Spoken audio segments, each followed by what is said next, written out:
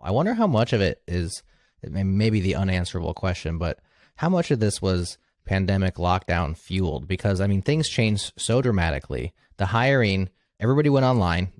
We heard tech execs saying things like, this is fast forwarded adoption by 10 years or 5 years. And we kind of expected that to like just continue, I guess, even after everything goes the new normal, right? There was no back to normal. It was the new normal and it was going to stay like this. Yeah. And so the hiring did go astronomical, like you cited, at the big tech companies. They needed it because they had this increased capacity. Everybody's using their services.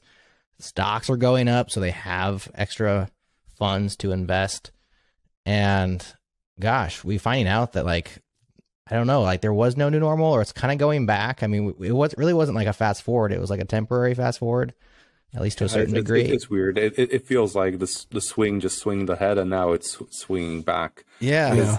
There was a fast forward, right, for a while where the whole world was locked down and digital became a lot more important. But I think a good example that I think of, and I have a bit of insight into this company, is Hopin. Hopin is this video it's events company, so they do digital events. And they were founded in 2019, so a year before the pandemic. They raised I think a few $1 million of funding, and then the pandemic started. And right as the pandemic started, they raised a bigger funding to scale the team, because it seemed okay, like digital events will now be a thing because there's a lockdown.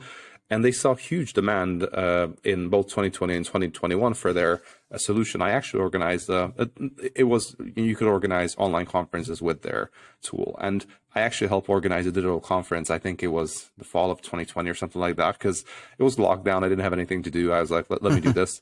And sure. We looked at vendors and we chose Hopin in the end. I think we paid like a couple thousand for their license or whatnot. They had this licensing, and we ran the event, and it was a success and people liked it.